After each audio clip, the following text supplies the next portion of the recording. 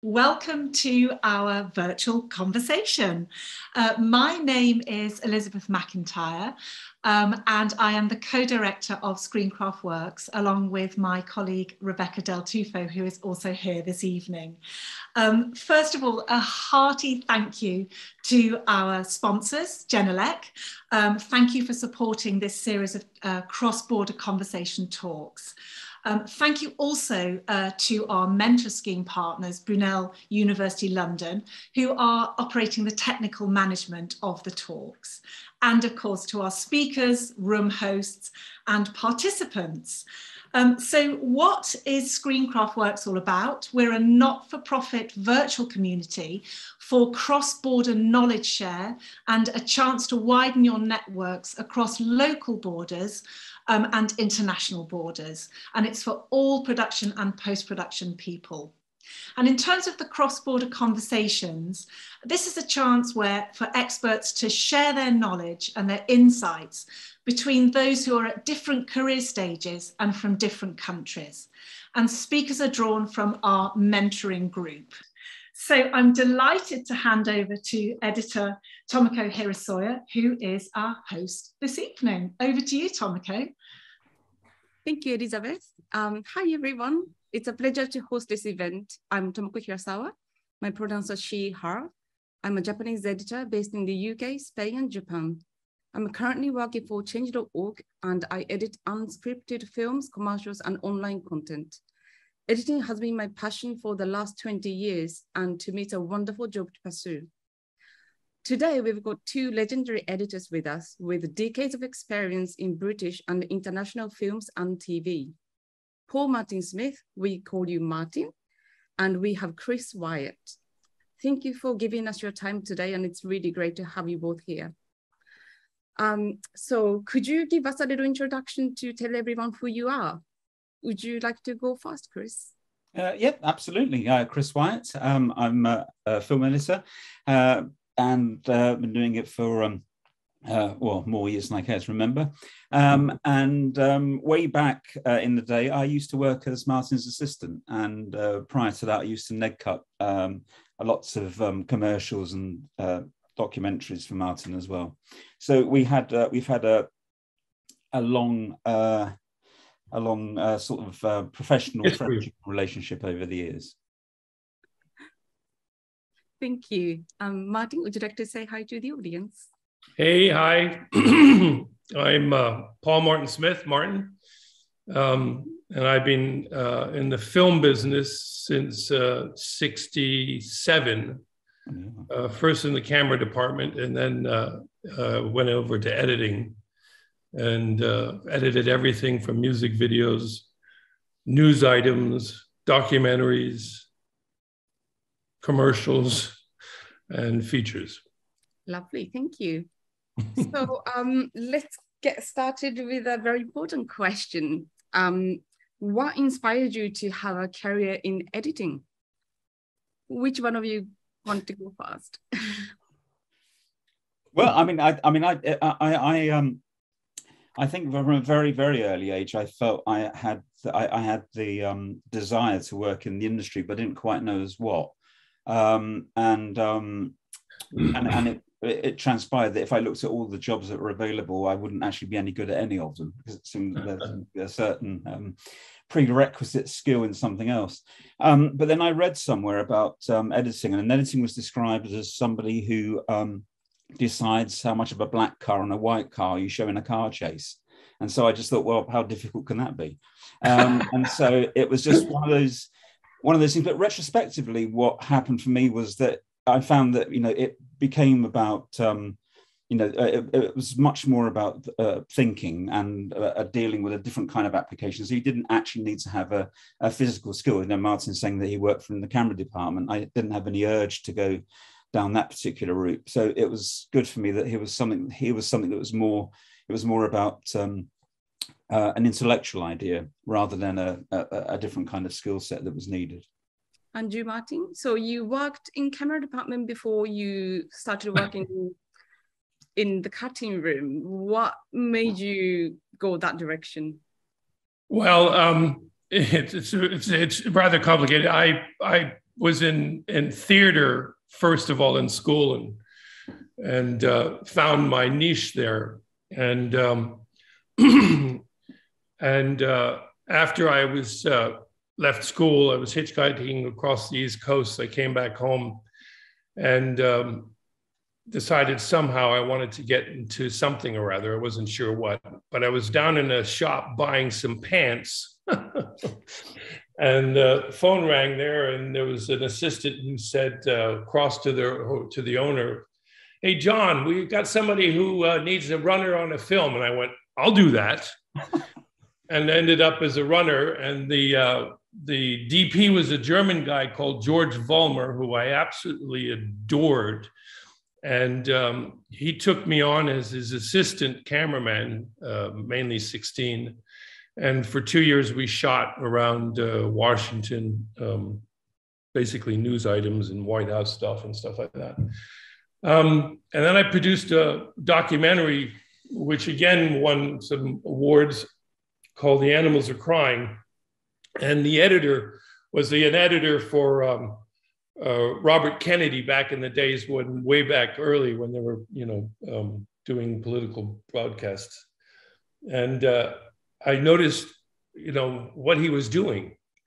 So I decided from that moment on, I had to become an editor.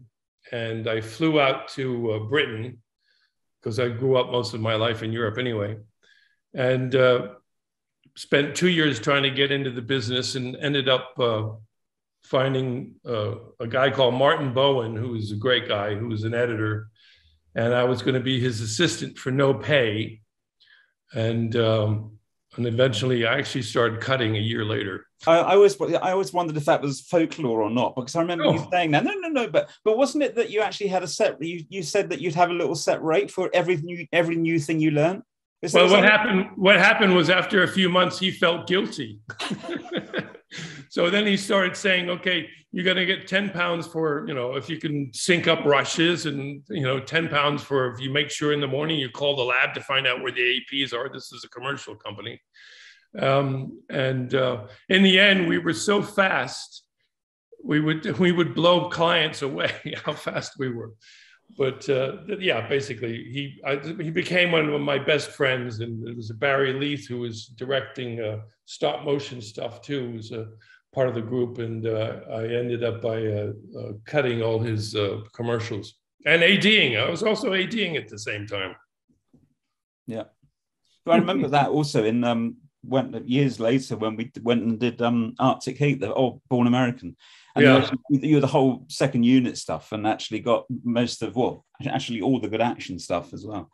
But it was interesting because Rene Harlan was he was called Larry Harjola then, if you recall, and we ended up in Helsinki, and he fired 2 ADs one after the other, and he called me up in the middle of the night and said, "Martin, I want you to come and AD this picture for me," because he knew I was ADing music videos and things like that, and then cutting them. And I said, "But cut the movie. We have to cut the movie." He said, "Oh, we do that later." So I ended up with the last half of the movie ADing it, and also second unit directing and camera work too. Really? Oh, I didn't know that. Yeah, brilliant. Fantastic. So now we are going to look at some scenes from films that Martin and Chris have worked on. And after each clip, we will discuss the process behind it. And I wanted to start with a big one, the 1999 box office #1 film, Star Wars Episode I, The Phantom Menace. Martin, this is the film you edited. Would you like to tell us? Yeah, let me preempt it to an extent. This is a scene that we chose this scene because it was 6 hours worth of rushes. They shot 33,000 feet. And because young Jake wasn't particularly good at remembering his lines, but George kept on turning over. And so there were little bits here and little bits there, and it was all over the place. So in the end, the most important line, they actually, because of all the craziness in the whole thing, they missed the most important line, which was So he says, it's in the middle of the clip. He says, "So are you a Jedi?" And then, so we had to go back and pick that up 3 days later or 4 days later or something like that. And then the other thing is George during the cut was saying, "Geez, you know, at the end, I wish I had a look from a young Anakin." And he looks over at Liam. So we didn't have that shot, but we had it. So I reversed it, put a head on top of his body, and had a smile put on there. So it's a completely made up shot, which George came in and said, "Where did you find that?" And I said, "We made it up." So. When I knew you were going to be showing this, I was trying to put myself in a similar position and try and think, what is there? I mean, I've never had the forgetting a line thing, but which is just, you know, that's really great. But certainly a scene of that length and of that magnitude with that kind of coverage. And there was a scene for me in a film called This Is England, where in the middle of the film is quite a crucial scene which shifts the whole emphasis of the film. And again, there was just so much footage, so much coverage. And I just remember for days putting it off and putting it off and putting it off and thinking, there's this thing that's sitting there, it's waiting for me. I know I have to address it. Yeah. And then thinking, okay, it's now going to be today. And I remember that decision, but I cannot remember a single editorial decision that I made while doing it. It's that whole thing about you go into this other place. Yes. And I remember the going in and I remember coming out the other end being shattered, but I actually cannot remember any part of the actual process. And I just wonder the same for you, and also Tomoko as well, a documentary where you're always dealing with vast amounts of footage as well. I mean, I just, you know, that whole thing about where do you start? How do you start? What's the way in? All that kind of stuff. I'm not just curious, you know, just know how that works. The other thing is looking at a scene years later, or a couple of years later or whatever, and going, why did that look so complicated? Why was that so complicated at the time? Look at it, it works. Yeah, absolutely. Because you have no recollection of how it went. Yeah. I think that when you talk about how much footage you go into it, you just got to start assembling stuff. You just put it together slowly. And I do exactly the same as you, Chris. I put off stuff. I mean, fortunately, I didn't put off that particular scene because we had the line missing, which I went, oh my God, we're missing that line. Are we sure? We're looking for it everywhere. There's certain scenes that I'll just, you know, this stuff will start coming in and I'll just leave it. And you got production and things like that sometimes saying, where's that scene? You need to sort of draw it in. You need to dream about it. You need to, you know, you need to have it, take a shower with it. You know, you need to, all that stuff. And then slowly sort of, well, yeah, I could do, you know, that's okay. What do we, you know, and then you start building it that way. Yeah. And also, but I'm just thinking, because again, one of the major things as well about this, because, you know, this period for us, this was a huge kind of transitional change where we were going from a very mechanical way of working into the, you know, digitized, computerized time. We're now so readily doing those kinds of things of actually manipulating moments, but even just a fraction, but not even the whole frame. And I think that's also what's interesting about that, because again, that would have been very early on. I remember about that time when visual effects were just about starting, and so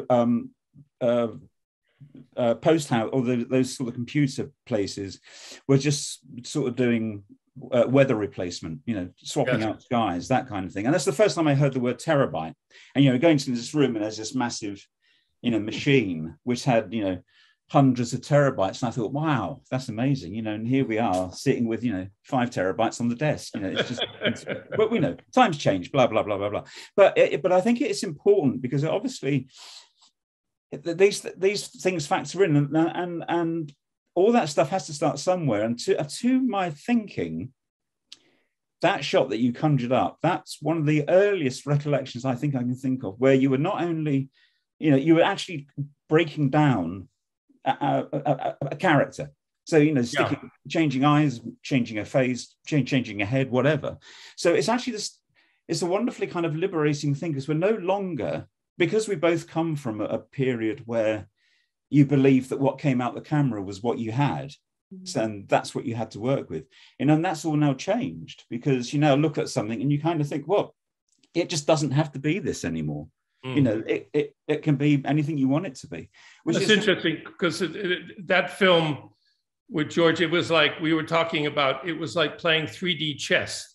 There were takes that we were taking, take two of one bit of one character in the same shot, and take 6 and putting it all together. And that also, that scene, which looks fairly smooth, there is so much blinking that Jake did, that he would always blink, and after he'd say a line, he'd blink and then he'd look over, his eyes would look over at Mom to see what she thought, which was not part of the story. And the amount of stuff we had to clean up because of that. It's interesting because it's interesting because there's a film just before that I did, because of Young Indie, we did a lot of this stuff, not blinking stuff, but a lot of making up shots and stuff like that. And I did a movie called The Matchmaker, which you worked with me on, and you ended up by cutting too. There was a scene where she's in a window looking at a guy, and they're going backwards and forth. And I'd split out the frame so the timing was better. Right. I remember the director coming up to me and said, no. After I told him, I showed him the scene and he went, oh, that's great. And then I told him what I did. He went, no, you can't do that. You can't do that. That's too expensive. No, you can't do that. So it was a learning experience for all of us. You both witnessed the really interesting turning point of technology from cutting film to digital. And on that note, this may be a good place to segue into the next film, The Pillow Book. I know the director Peter Greenaway is interested in multi-screen cinema, but you made that quite complex composition back then. Was because out of your confidence in digital film editing, or is it how do you what was your approach on editing something like that? So I suppose in a sense it's kind of what we were just talking about with Martin. I mean, this was slightly before Star Wars, so this was not so this idea of actually being able to physically change characters within a frame, or changing their backgrounds, or changing their scenery. I think what was nice about working with Peter was that actually just changing the visual language from not being constrained to one image on screen at any one time.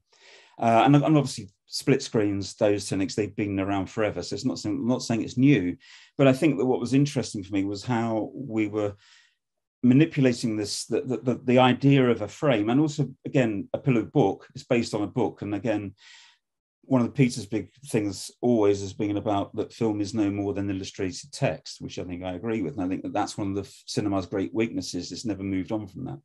Mm-hmm. So this was a way in which we could actually incorporate all those ideas. But again, not thinking of them as multiple images, but thinking of them as straightforward single composite images. And then, then there are other examples within the film where certain things happen, certain changes happen. You make that transference from one scene to another. While you're still in one scene, you move to another one through it. So it's very interesting for transitional moments and things like that. When I saw that, when you originally showed it to me, I remember I was mind boggled. I thought that was really brilliant stuff. And it was really... But again, it goes back. I mean, again, what I always remind myself of that. Again, it was this change in time, and I remember showing that sequence at an Avid talk, and this was really at the cusp where some people were jumping into Avid as the way forward, and others were just saying, "Oh, it's a flash in the pan; it's never going to happen." So and people walked out the room because they were so tied to the idea that film was going to be around forever, as but it was just interesting. But what I love about that is you can take this, and within a few minutes, this is actually you can start using it as an element in an edit. And that's interesting. I think that you're not one is not constrained anymore to actually just what you get out the camera. Martin, you were testbed for Avid when they're developing the software for the first time. And was the transition from film to non-linear editing, was it smooth transition for you, or was it a struggle?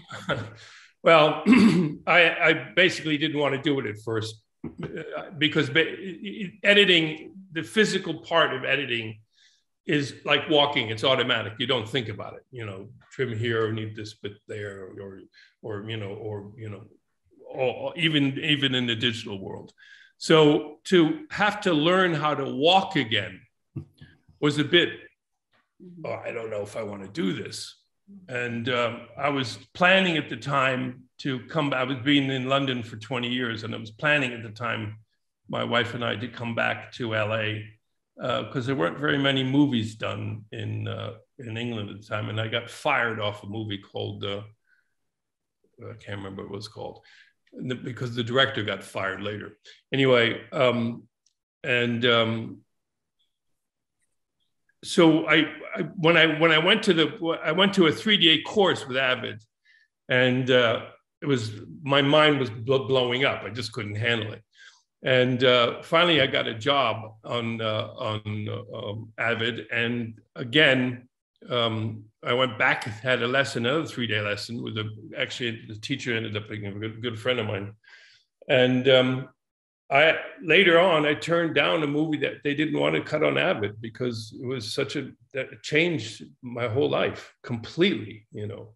The last time we very casually talked, you mentioned some editor didn't quite make it to the transition from film to non-linear, and you know that's when you think about it, it becomes like muscle memory how you edit, and yes, not such a big change. I'm glad you made it. So next clip I wanted to show was Behind Enemy Lines that Martin edited, that was released in 2001, starring Gene Hackman, Owen Wilson.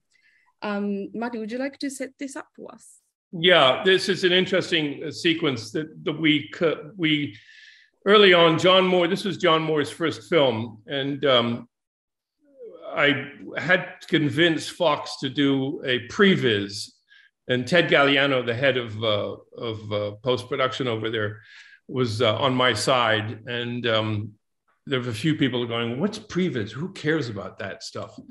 So the director went off to Slovakia, which is where we shot it, and I prevised with the team, David Dezorts and his team, for about 2 months or so.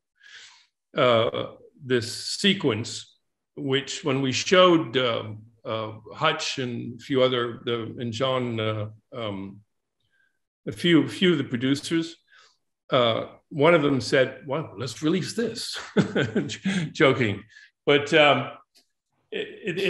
because of this previs, the Navy pilots that were flying all the stunts had a call sign for each shot inside the previs. So we shot 1 day air to air and 1 day ground to air. And then there's very few VFX shots. Some of them are not particularly good right now in today's world, but on the whole, most of it's flying. So I know that it was a director's debut film on feature, and so I assume it was the first time you working with the director John Moore. He came from commercials, and he said to me once, I said that we were having some battle about something with the studio, and I said to the director, John, and he said, "They just gave me $18 million. I don't know what I'm doing here." So he was very self-effacing. But he knew what he was doing. So it's interesting. We had a lot of different openings of this movie. We had political movie openings. We had all sorts of stuff. And anyway. What was the process for cutting a sequence like this for you? For me, it was I turned the music up in my cutting room and then removed the seat and cut it standing up. And I was like, yeah. I was totally lost in the whole sequence. Fantastic. I have to say, from my own experience of actually being in the room, Martin is the most naturally gifted editor I've ever had the pleasure of being in the room with. It just comes to him. Just actually, it just flows through his veins, you know. And that is one of the great advantages. I think that's one of the great privileges for me, was to be actually in a room with Martin and actually see that happen. And that actually informed me so much in terms of going forward.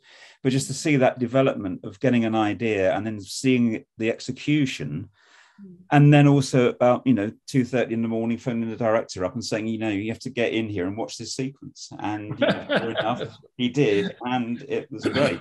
But it's but I think some editors just have, I think, this natural ability. I think Martin is definitely, I'm, for example, watching rushes. I don't take meticulous notes. There are some editors that take meticulous notes. Well, whenever I try it, I always look back and I realize I've made the same note about if it's a 2-minute shot, I've always made a comment about the bit that's 40 seconds in and nothing else. So you think, well, but it's interesting because what I've done in the last few years, quite a few years, is I'll watch rushes.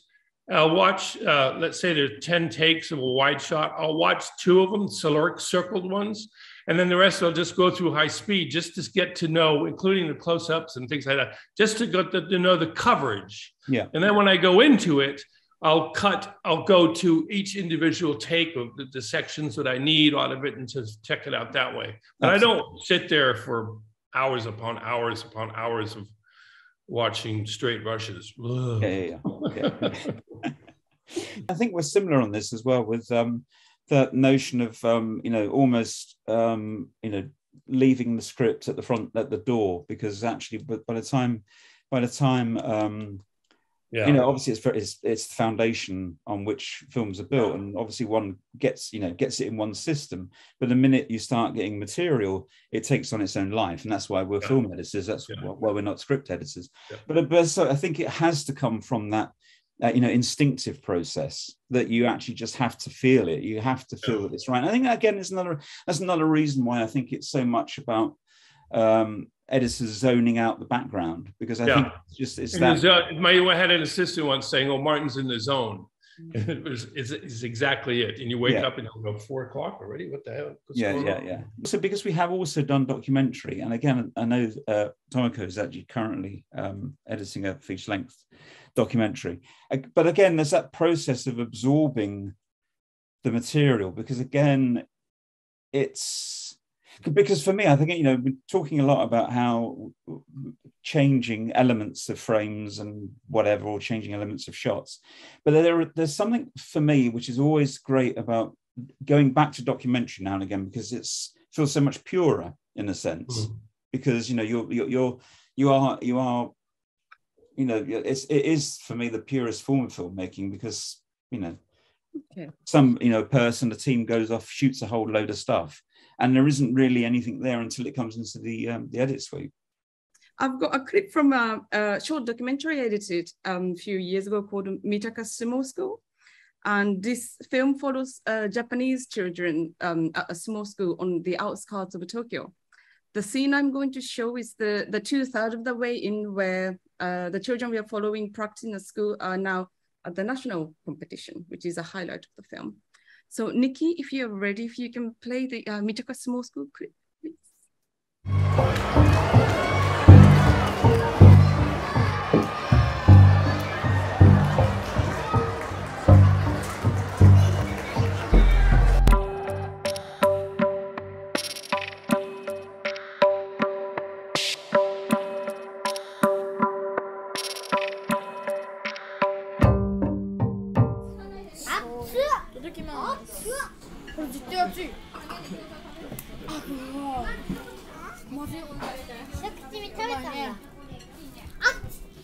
よく三鷹に来てる府中のチームだと当たっちゃって1回戦で負けちゃった。慣れてたからちょっと油断しちゃった。俺より体重が大きい子に総当たりで全然遅くて、余計に抑えて負けました。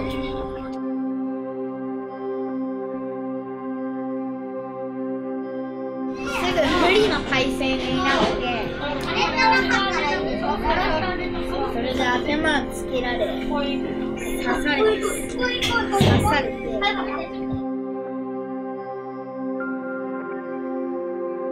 悔しくてなんか泣きたくなる気持ちがあるけど、でも相手は頭から来るんだとか分かって、何回もチャレンジしてやっと勝てるようになるのが嬉しいから、負けても悔しいっていう気持ちはあるけど、次頑張ろうっていう気持ちもある。And how long was the whole film? 7 minutes. It's very short film, and I wanted to show you this because I wanted to talk about inclusiveness.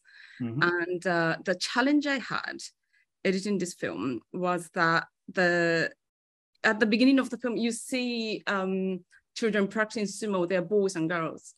And once you get to the competition, you only see boys. And I didn't find any girls in the footage. And I asked the director, Ruben Ventura, he's based in Barcelona, who's also shot this. He said he couldn't get any girls competing because they are not allowed to enter the competition. Wow. And just to give you the context, we don't have a professional sumo league for women because women are not physically enter the ring. It's a full contact body, Japanese wrestling. And the reason the coach said in the interview was that because when women have periods, they're seen impure. They are not allowed to enter. And that was that if you're Japanese, this is a common knowledge, but what I didn't know was it would apply to also children. And so you saw the clip you've seen, I just did not want to exclude the girls who was also practicing. They do exactly the same training menu as boys. And, and the competition and the sort of, because it was the highlight of the film, if I don't have them in the film, I wouldn't be able to take them to the arc and journey of the film. And that wasn't because of their fault, it was because they are not eligible. Society. So that's my takeaway, it had quite a big impact on me personally editing, having the chance to edit this, because I got, my takeaway was quite simple, that, filmmakers and editors especially can make a conscious and creative decision to be inclusive.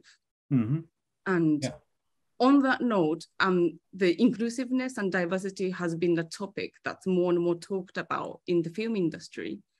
And you've been working many decades in the cutting room. I wanted to ask you what your experience was like, and if you see any change happening over the last few years.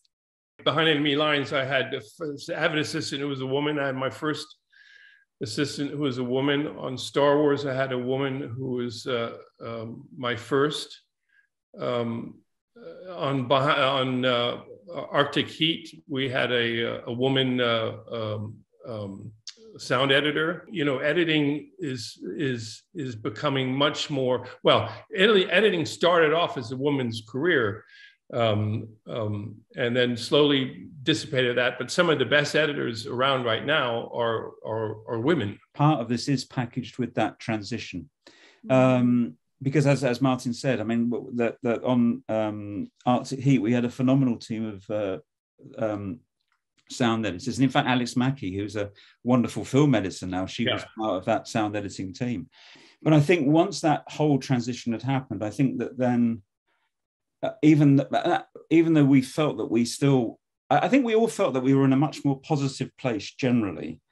But of course, recent events and the political landscape at the moment shows us that we never really were in a better place. All of the horrible stuff was always just, a mere scratch away.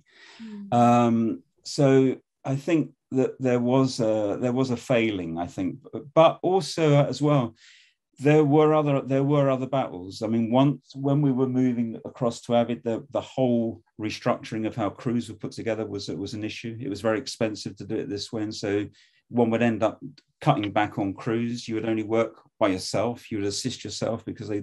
Well, that was mainly in the UK, I think. Basically. Yeah, that's true. I think what the pandemic did, it did show people did push back against it when, as editors, if you wanted to work remotely, there was always a pushback. You can't do that, you can't do that. But clearly, it did show that you can work remotely. Now, I know we're all not in favor of it. I know that Martin, very much as a very social person, wants to be in a room, which is absolutely fine. But the choice should be there. And I think also as well, certainly in some television. I mean, I will front load this by saying that I have worked with and still continue to work with the most amazing people. I've been very, very fortunate with the people that I have worked with, and seeing them go on and develop and become editors is the most wonderful, rewarding thing. So I don't have a single complaint about anybody that I've ever worked with, but certainly you would also get producers that would insist that they pick your team, which I think, if you're an editor, is not really right. I mean, you should have the choice of who you work with. So and one does try, but there seem to always be kind of obstacles. The film industry is always you can't find the entrance, really. This is what's so hard now, trying to actually say to people when they start out. And for me, it's always that thing about getting your foot in the door, and then you spend the next 40 years of your life trying to keep it there. And and even now, I don't ever feel as though I've been actually invited in the room. So it's that thing that you're always trying to. It's always a struggle in a sense. And I think the other great problem that we have in the industry, or we certainly have in editorial, is this pigeonholing. Because again, I mean, as Martin said when he kicked off, he's edited on a wide range of stuff, and all three of us have worked in documentary. But we have been able to happily move between them and choose what to do if the right thing comes along.